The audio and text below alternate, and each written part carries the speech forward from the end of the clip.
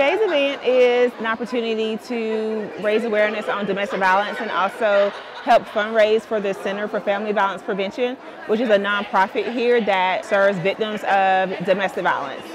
Well, most often when people come to events like this, they look to hear the survivor's story.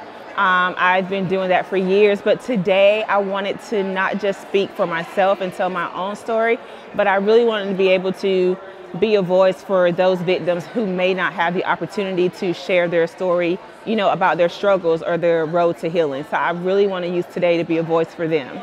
Domestic violence is not one-dimensional. No two victim stories are going to be the same.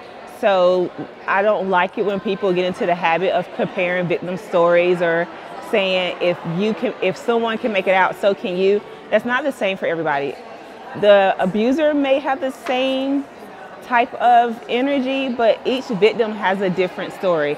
So to just be patient with victims as they're trying to navigate their road to healing.